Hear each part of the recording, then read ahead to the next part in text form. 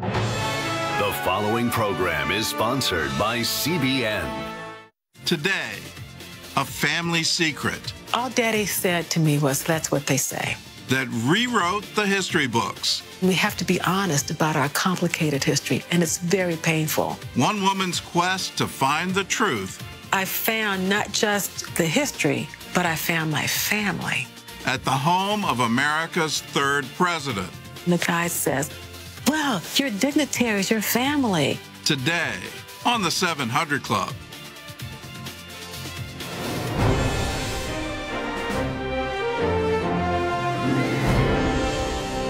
Welcome to the 700 Club, and thanks so much for joining us. Overdose deaths and millions of relapses. COVID stimulus checks may have contributed to a surge in drug use, especially fentanyl.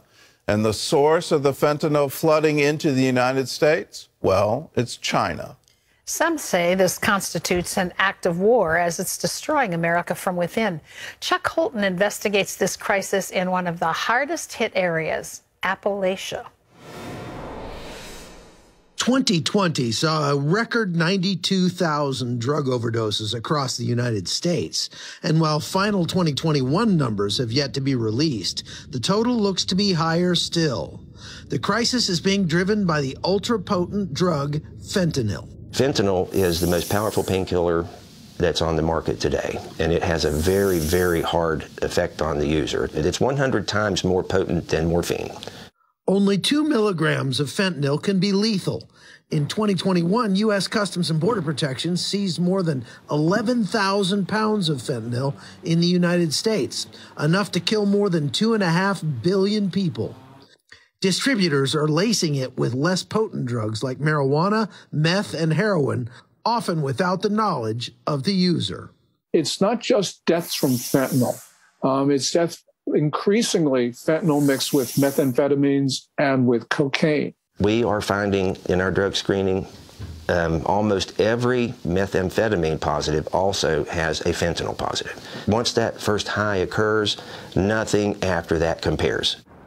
West Virginia saw a 40% increase in the number of overdose deaths just in 2020 alone, and fentanyl played an increasing part in those 1,200 deaths.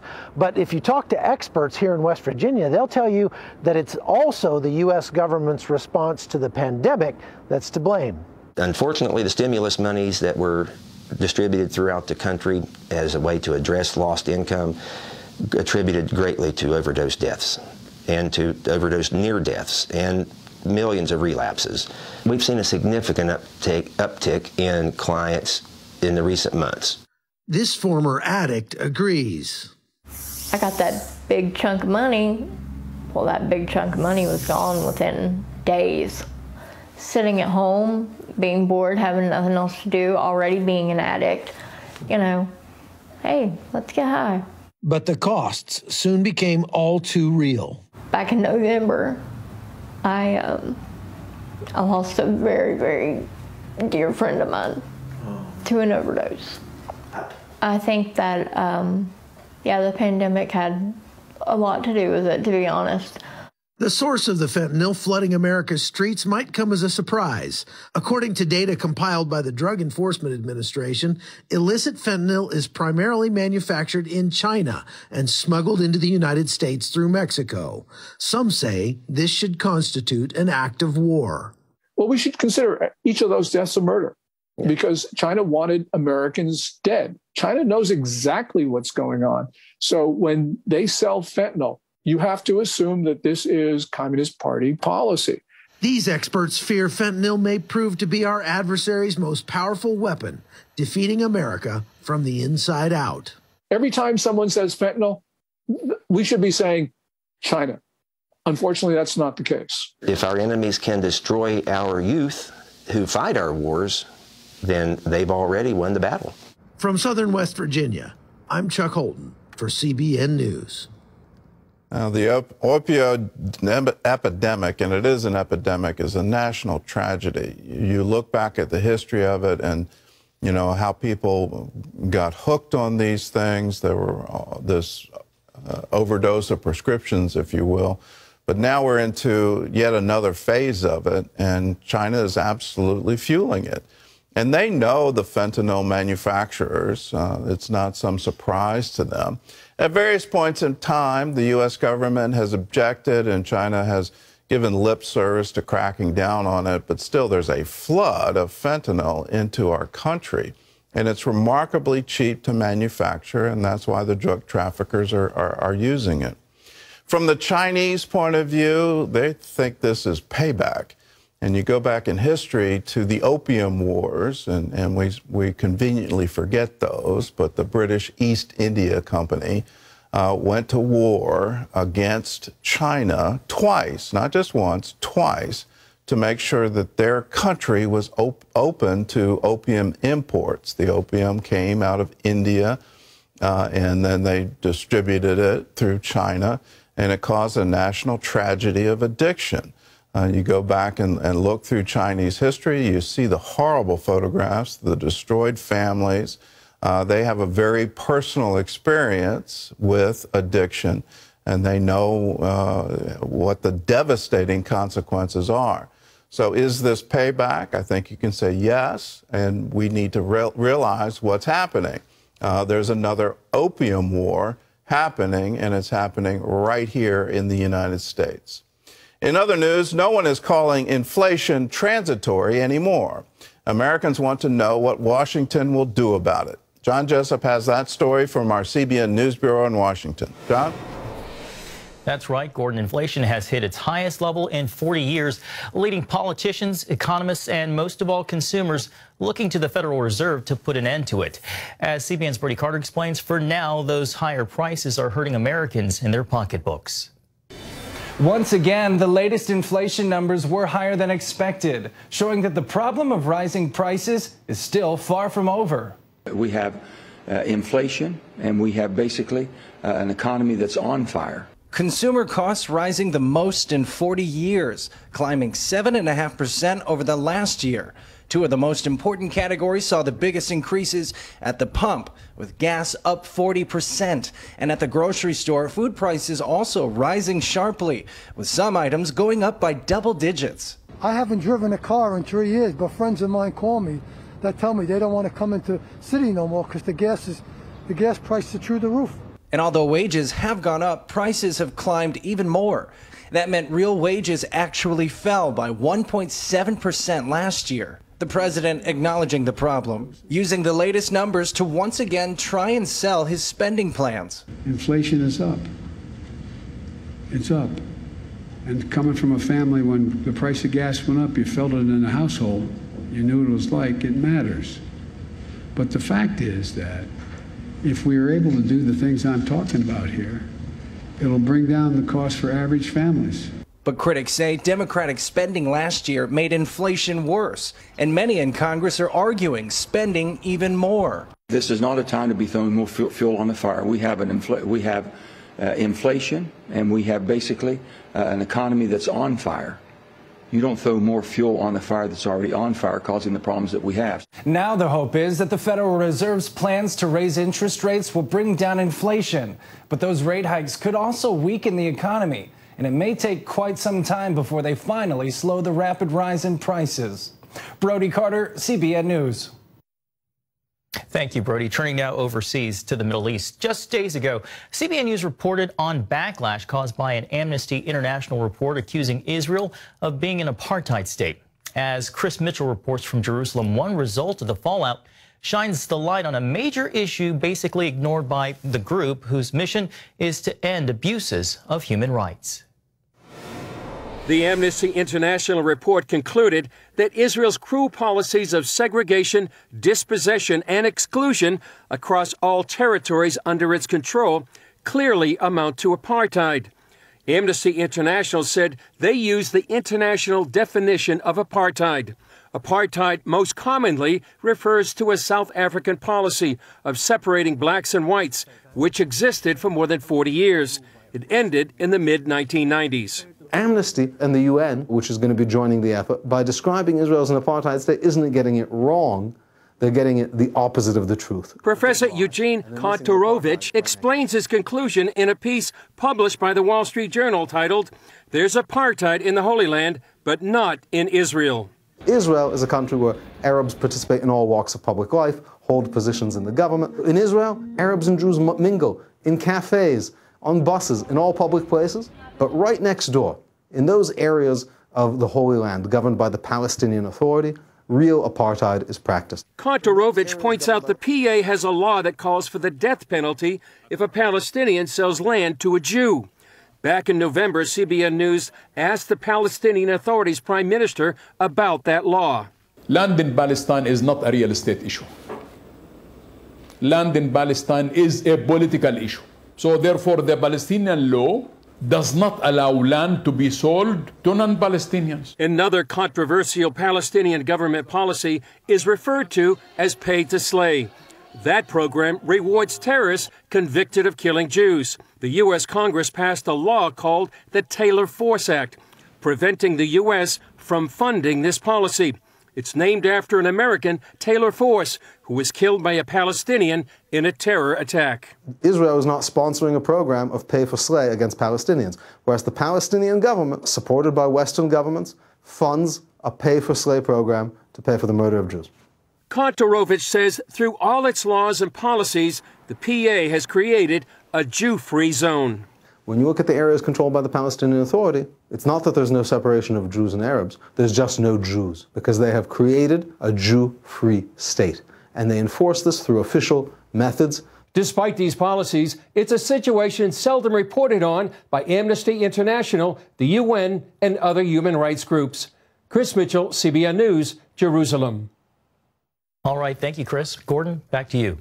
Well, it's about time we start calling it for what it is, and it is extreme racism. The anti-Semitism that comes out of the Palestinian people. It's not just the Palestinian Authority, but the Palestinian people. There are Palestinian neighborhoods where if you're Jewish, you cannot possibly walk there. You can't go there without fear for your life. There have been incidences where people have been dragged from their cars and beaten to near death. If you're a Palestinian and you sell land to a Jewish person, they will execute you. And it's not some vigilante doing it. The government will do it. They will sentence you to death. Let's start calling it for what it is. This whole boycott, divestment, sanction thing that's happening against Israel right now, it's complete doublespeak as to what's really going on in Gaza, in the West Bank, and in Ramallah. They put up statues and they name streets after terrorists and after bombers. They pay people to kill Jews. These are incredible things, and let's all as a world wake up to it. And above everything, let's stop funding it. Tara? Well, up next, the civil war within the GOP. Republicans are name-calling their fellow conservatives, and they're blackballing members who are speaking out against Donald Trump. See how the former president has split the Republican Party after this. Plus, a journalist goes searching for her ancestors and traces her lineage all the way back to the slave quarters of Monticello. Hear how she's shedding light on a long hidden side of American history.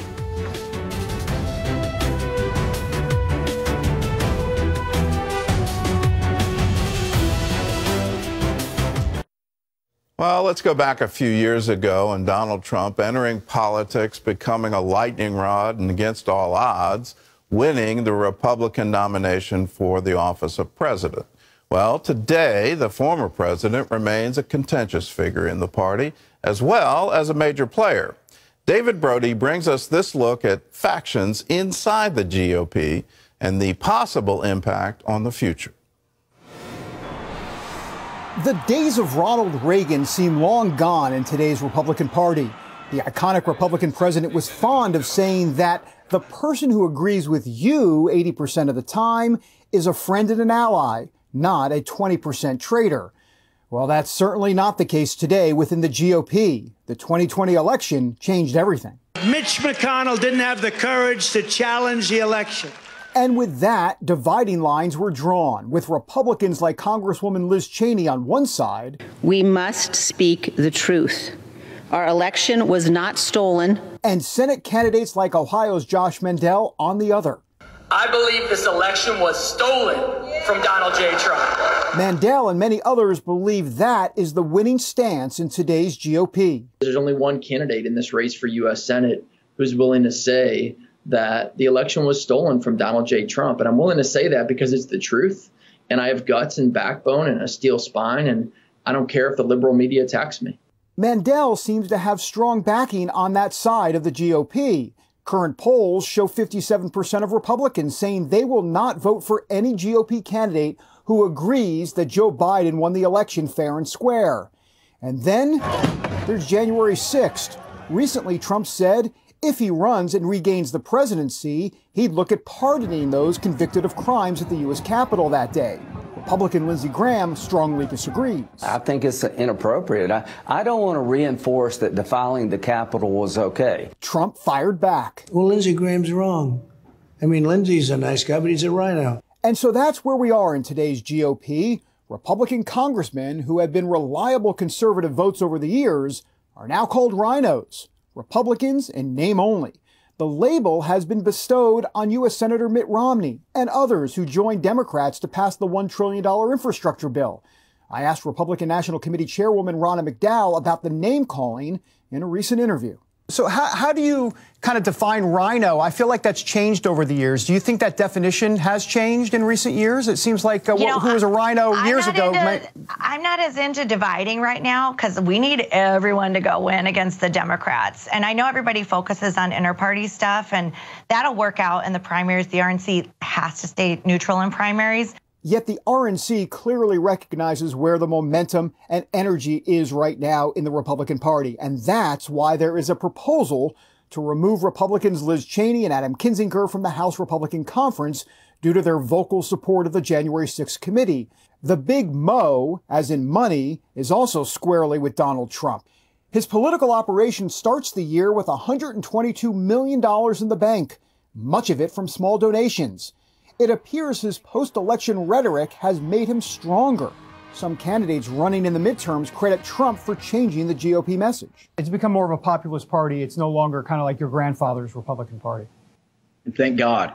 Unfortunately, the generations before us took pride in voting for conservatives, took pride in voting for Republicans, but they were getting the wool pulled over their eyes in Washington, and people were just voting down the line for people that essentially sold them up the river, moderate Republicans that would vote with the Chamber of Commerce and totally abandon some of what we find as core morals and ethics. Even President Biden understands Trump's gravitational pull, which he believes has prevented him from getting Republican support. Did you ever think that one man out of office could intimidate an entire party where they're unwilling to take any vote contrary to what he thinks should be taken for fear of being defeated in a primary? I've had 5 Republican senators talk to me, bump into me, quote unquote, or sit with me, who've told me that they agree with whatever I'm talking about for them to do. But Joe, if I do it, I'm going to defeat it in a primary. I discussed the state of the GOP with Pennsylvania congressional candidate Kathy Barnett. How do you see the Republican Party? Is Trump kind of a litmus test for Republicans today? Some say they are, but listen, we have, D.C. is a swamp, and in every swamp you have alligators, and you have some alligators that are on a rock sunbathing, and then you have other alligators that are right up on you. Democrats are the alligators that are right up on us. So we need to be real focused, real clear. Don't focus on the alligator on the rock sunbathing. Focus on the alligator that is right up on us and is about to destroy our country. There's no doubt something is in the water that's led to a shift in the Republican current. The question remains whether it will lead to the much talked about wave that could retake the majority in November. David Brody, CBN News, Washington. I used to be a lot more involved in politics than I am today. And back in the late 1980s, early 1990s, If we were coming up on an election and the party was busy having internal disputes and getting mad at one another and trying to have litmus tests and all these other kinds of things, it was pretty much a sign that you weren't going to win the election because you couldn't unify and you couldn't get behind the candidates who are actually standing for election. I'm seeing that repeat out on a very large stage right now, and a lot of focus on January 6th, a lot of focus on an election that has been decided, whether you agree with the decision or not. The Electoral College, the votes were certified by the states, and then as it's the duty of the Vice President and the Senate to count those votes were counted, and a new president was put in office. It's time to move on. And if you focus all the attention on that and you have to have some kind of litmus test or pledge of loyalty or I agree with your version of events, well, then you're not going to move on and you're not going to focus on the important thing. The country is the important thing. The politics, the party, individual candidates, please, can we come together and say, as a country, we're facing enormous problems. Whether it's Ukraine, whether it's China, whether it's the rise of India, whether it's the rise of Iran, all of these things are deeply concerning and should be to every single American. The rise in inflation right here at home. If we're spending all our time trying to worry about this other stuff, things that you can't change, it's not going to make a difference. Focus on what makes a difference and can we come together? I'll say it again, a house divided cannot stand. If we don't realize that and come together and say, how can we have agreement? What should we do about the pressing problems facing us? Let's come to consensus for that. Well, then there's hope for America. If we spend all our time fighting among each other, well, then again, a house divided can't stand. Terry? Pray for righteous leaders. Amen. Yeah.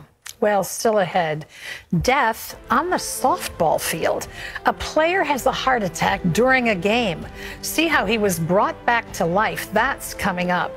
Plus, her favorite president was Thomas Jefferson, and that was before she found out she was related to him. Find out what she did when she discovered her family's secret. That's next.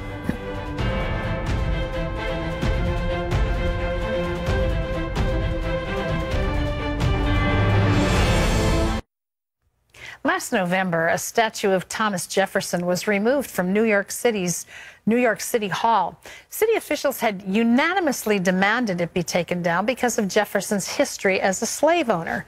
Gail Jessup White knows that the third president has a complicated and, in some cases, a regrettable legacy. Gail works at Jefferson's Monticello home. Her ancestors were slaves there, and she is a direct descendant of Jefferson himself.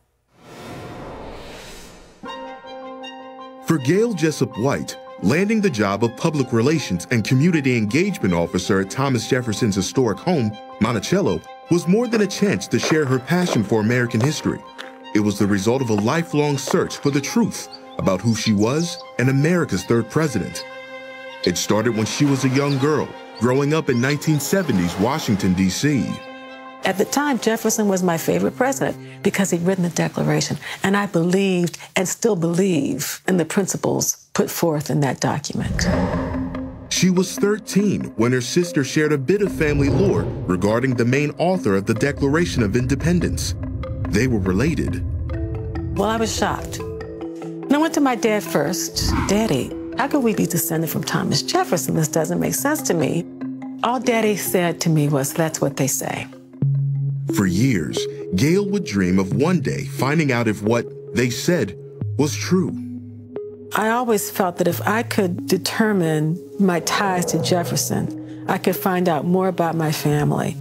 We are the sum total of our backgrounds, of our ancestors, and I didn't know who mine were. I needed to know that to feel whole. In the 90s, when Gail was out of college and building a career in journalism, she got serious about her search. But finding records of enslaved people from the 1700s wouldn't be so easy. The biggest clues came from stories passed down through her father and his family. Oral history matters because for many black people, that's all we have. We're treated as possessions. They were possessions, so you might find information about them on tax records or in wills, but you won't find them in the census record for the most part until 1870. As Gail followed her own leads, DNA research confirmed the long-told rumor that Jefferson had children with an enslaved woman named Sally Hemings. For many years, I assumed I was descended from Thomas Jefferson and Sally Hemings. Little pieces were coming together, but not enough for me to understand how we could have been descended. There was just enough information out there to keep me aware of the possibility. Gail would spend years following clues, tracing her family tree, and scouring historical records. Then, in 2010, while with her son on one of many visits to Monticello, we go on the tour, and the guide says Sally Hemings and Thomas Jefferson had children together. And I raised my hand, as I always did. And we're descended from Sally Hemings and Thomas Jefferson. And the guide says, well, you're dignitaries, you're family. Unlike previous guides, this one took an interest in Gail's story and connected her with Monticello historian Cinder Stanton. With Cinder's help, Gail's 4 decades of research would soon culminate. Thomas Jefferson was her 5 times great-grandfather, and Sally Hemings her 4 times great-aunt. I'm actually descended from her brother, Peter Hemings, who was a cook at Monticello. The kitchen where Peter worked came to be one of Gail's favorite rooms at Monticello. When I'm in that space where I feel the presence of my ancestors, that's sacred ground for me. In 2014, Gail was selected for the fellowship program at the International Center for Jefferson Studies. Her discoveries there opened a window into who her ancestors were, overcomers who helped build America while being oppressed by slavery. I'm proud of my relatives who were enslaved because they were up against so much. They survived. They were strong. They were tough. They were able to pass down character, dignity, strength, humanity, love, joy, pain, resilience to their descendants. That's why I'm here, because of them. If we are going to heal as a country, then we have to be honest about our complicated history. And it is very complicated, and it's very painful. It was in 2016 that Gail came on staff at Monticello, educating the public about the legacy, the good and the bad, of one of America's founding fathers. I recognize Jefferson now as being a human being who made some horrible decisions, sinful decisions, owning people as sinful. On the other hand, he gave us those soaring words that I meant to say all humans are created equal, that have served as inspiration for hundreds of years now for people to fight for their freedom and liberty and justice for all. So Jefferson represents the full complexity of this country and how it was founded. In her book, Reclamation, Gail chronicles her journey to find her heritage and more. It serves as a metaphor, not just for my family, but for Black families in America, to understand and for all people to acknowledge that our ancestors helped build this country. I found not just the history, but I found my family. And I've made those connections. And I have found my wholeness. A wholeness she hopes all Americans will soon share. We are one people. We have more in common than not. It's important to look at each other and to work through those differences and see ourselves as Americans and recognize the kinship. It's an American story. It's all of our American story. You can learn more about this important story in American history by getting Gail's book. It's called Reclamation, Sally Hemings, Thomas Jefferson, and a descendant's search for her family's lasting legacy. Fascinating story, fascinating book. It's available nationwide. Gordon? Well, up next, a sudden collapse. A man falls face first on the ground. He wasn't breathing, and he had no pulse. Find out what saved his life. Plus, we'll be praying for you right after this.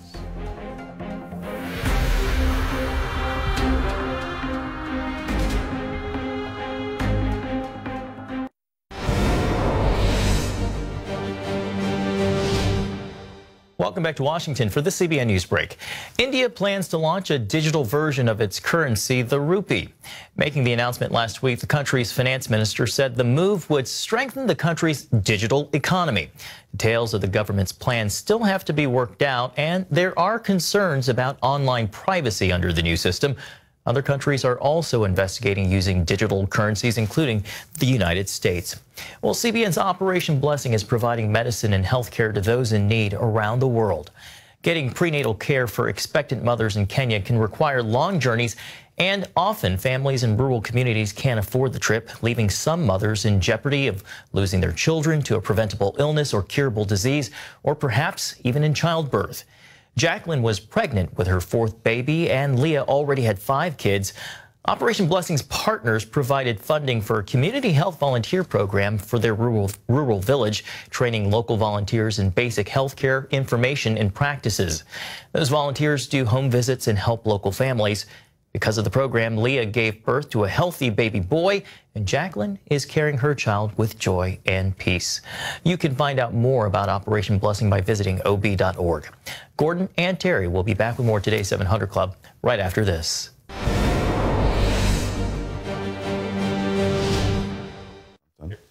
Ken Davis had a widowmaker heart attack during a softball game. He was unresponsive, covered in blood. At first, the first responders, they rushed to the scene. Ken's wife helped to save his life, even though she was 900 miles away. It was the bottom of the 8th in the over 50s Softball League semifinal championship game. Ken Davis hit a line drive to left field that he thought he could stretch into an inside-the-park home run. He was running from third to home, and there was a play at home, and he ended up getting thrown out.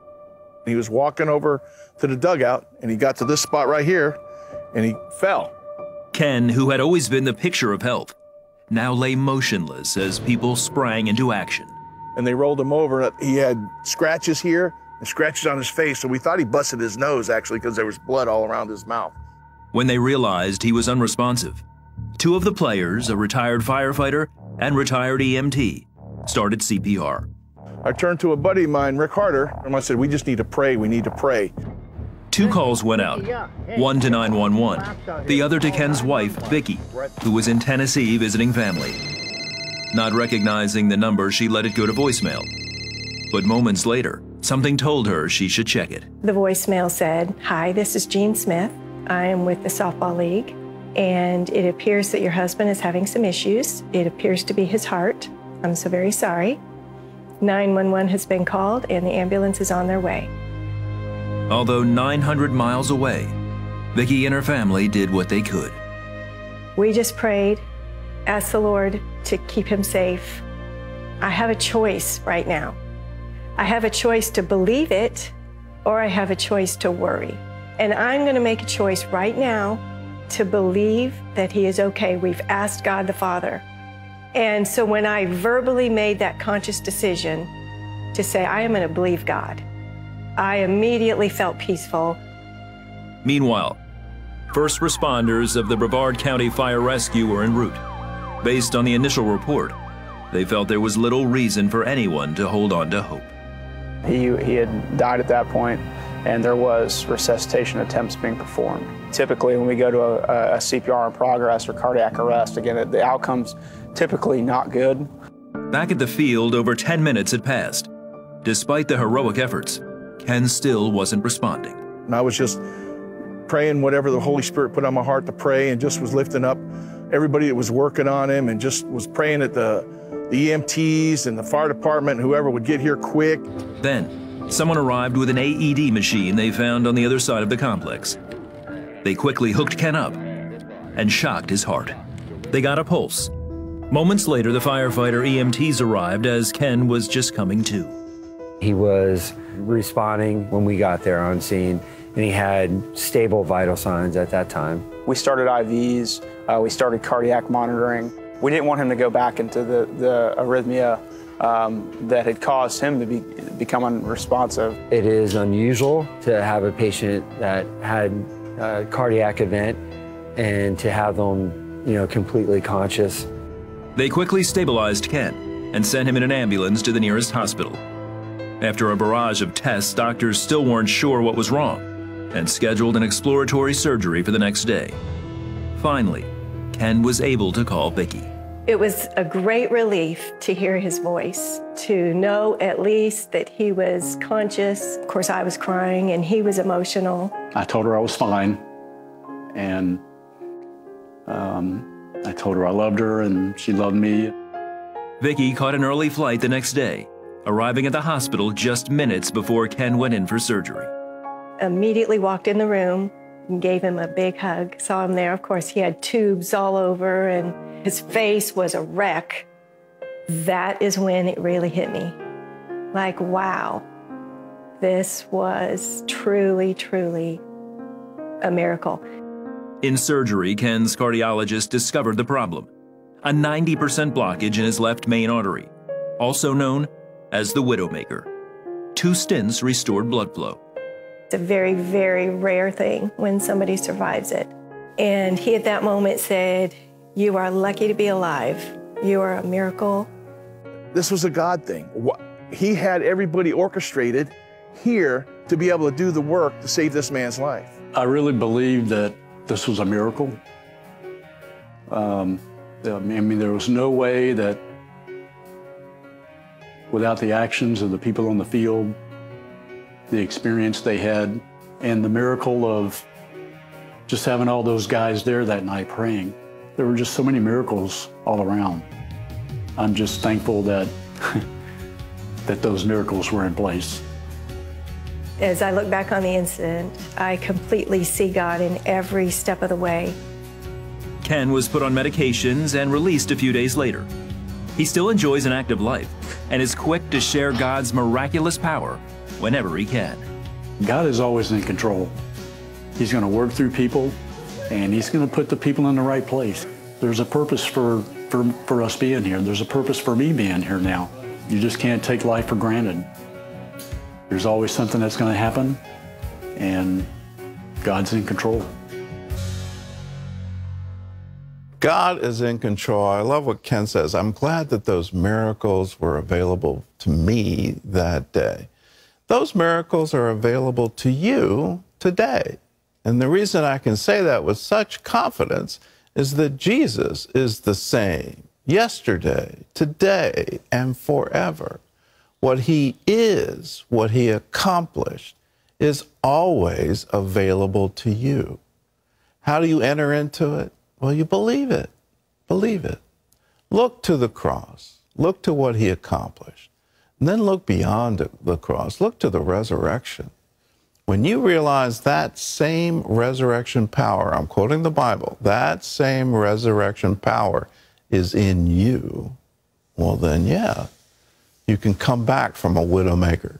You can come back from whatever you are going through right now. He will be your very present help in time of need. Now, Terry and I are going to pray. Before we pray, we've got some encouraging words for you. Here's Sue from Ironwood, Michigan. She had a chronic cough when she was 55 years old. She's had it for 8 years. She's now 63. Well, during the 700 Club, Sue heard Terry pray for someone with difficulty swallowing. Terry said, "You have a very bad cough. It's not the coronavirus. It's a chronic condition." Well, Sue believed, and after 8.5 years, she is completely healed. That is wonderful. Well, this is Antoinette. She lives in Bird's Nest, Virginia. Suffered with severe arthritis in her left knee. It started 15 years ago. While watching this program, Gordon, she heard you say you are laying your hand on your left knee. All of that pain is draining away. What you couldn't do before, do now, and receive healing throughout that joint.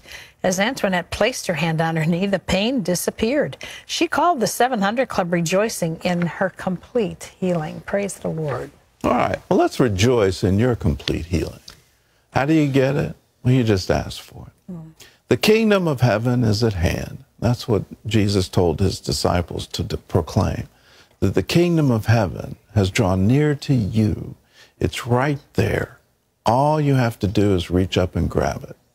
Now, in heaven, is there anybody sick? Is there anybody with arthritis? Anyone with chronic pain? Oh, no. All of that is illegal in heaven. Let's pray for God's will to be done in your body as it is in heaven. Let's proclaim that the dominion of God, the kingdom of God, has drawn near to you. And let's do it right now. Lord, we just believe. We believe in the cross. We believe in your sacrifice. We believe in your resurrection. We believe that right now you're at the right hand of the Father and you're praying for us. You're interceding for us. May your prayers over us be answered. We say yes and amen to your will. And your will is there would be no disease, there would be no pain, there would be no tear. So we receive your will now. May it be done in our bodies as you desire in heaven. We receive your will. We claim it now in Jesus' name. Terry, God's given you something. There's someone, you have a problem with your immune system, and I don't even know what this is called, but your tongue keeps breaking out with these actual like ulcers on the top and the bottom. So every time you talk or try to eat anything, it's like sandpaper on that. God's healing that for you. Those things are going to dry up, heal up, and you'll not have another one again. Your name is Angela, and you're crying out for pain. I believe it's neuropathy. God is healing you from that. He's healing you from even the diabetic condition that has created it. He's able to do a complete makeover to your body right now. Just receive it in Jesus' name. There's someone else, you have Bell's palsy pain on the right side of your face, partial paralysis, but the lingering nerve pain is just awful for you. God is just doing a wonderful miracle throughout that nerve. All those connections, you're going to get restoration of movement. All of that paralysis is leaving your face right now. The nerve is being restored. Just receive it in Jesus' name. This is kind of unusual. There's somebody you're watching, you have an issue with doubt. It's really strange because you want to believe, but so many things have happened to you. You're just not able to jump over that. Well, God is giving you the gift of faith today. It's not something you can earn. It's not something you have to do. You can't achieve it. We can't give it to you. It's yours today. Just lift up your hands and say, okay, God, I take it, and believe, and then get close to him. I think there are many people you're suffering with depression, and it's like a cloud over you. You want the joy of your salvation back. You want the joy of life back. Jesus is coming to you. He's able to give you life and give it to you more abundantly. Just receive that from him. Let your attention be drawn to him and not to the circumstances surrounding you. Look to him and receive his joy, righteousness, peace, and joy in the Holy Spirit. Thank you. Receive it now. In Jesus' name, amen and amen. If you've been touched, let us know. Let us share your good report. Give us a call, 1-800-700-7000. And we're here for you. If you need prayer, we want to pray for you, and we're available 24 hours a day, 7 days a week. All you have to do is pick up the phone and call, 1-800-700-7000. Terry? Well, we're going to be right back to answer some of your email questions, so don't go away. Back in a moment. Nikki and Andy are former addicts. They both managed to clean up their lives, and thanks to help from Operation Blessing, they were able to get a new start as well. Take a look. Nikki and Andy are good parents who work and volunteer at their church, but their lives weren't always like this. Before they met, Nikki and Andy battled drug addiction. Doing heroin is almost like getting as close to death as you possibly can without dying. Everything was about getting the next fix, and there was nothing else. There was nothing outside of that. I lost everything to the point where I was homeless. I had a good career, I had a home, I had cars, I had a wife, I had kids, and I was down to nothing. They both enrolled in Faith Home, a rehabilitation program run by Lighthouse Gospel Mission, which partners with Operation Blessing. While they were there, they found Jesus. After they graduated, they found each other. Sometimes I have to pinch myself. To be married to a man of God, be raising up these two beautiful children in the kingdom of God, I never thought that it was possible. It was purely by the power of Jesus Christ. Throughout their recovery journey, they relied on help from their church. We had nothing. We were barely making any money. We could barely survive. We could barely even feed ourselves. If it wasn't for that food that we were getting from the ministry, from Operation Blessing, we wouldn't have had anything to eat.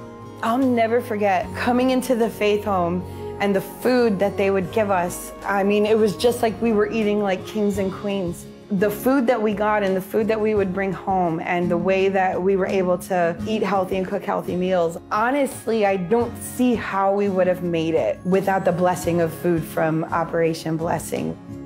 Today, they both work full-time at the church and even volunteer there on their personal time. Nikki leads worship while Andy runs security to make sure church families are safe. We lack nothing. We want for nothing. We have a full fridge every week. Our bills are paid on time every month, which for me is huge, because that never used to happen. Thank you to everybody who gives into Operation Blessing. It means so much. It's so much more than filling bellies, like it's really filling hearts. You and I are born to be relational with people, and I love watching Nikki and Andy's story because I see that when I'm a part of the 700 Club, I am a part of other people's lives. I'm a part of supporting them in the good times, supporting them in the bad times, praying for things that people need. We all need to link together. God promises that when we're unified, He commands a blessing. We want you to be a part of the blessing by saying, yes, I want to speak into the needs and the lives of other people. You can do that by joining the 700 Club. It's 65 cents a day, $20 a month. This was the story of a family here in America who had a need. But when you join the 700 Club, you are touching thousands and thousands of families every day all around the world from the comfort of your living room.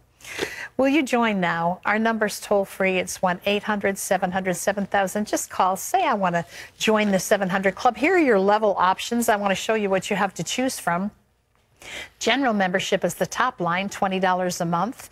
That's 65 cents a day. You could join 700 Club Gold at $40 a month or become a 1,000 Club member at $84 a month. Be a 2,500 Club member. That's $209 a month. Or Founders, they join us at $5,000 a year. That works out to $417 a month. Ask God what He'd have you to do, and then call with anticipation, knowing you're about to make a difference in the lives of all kinds of people.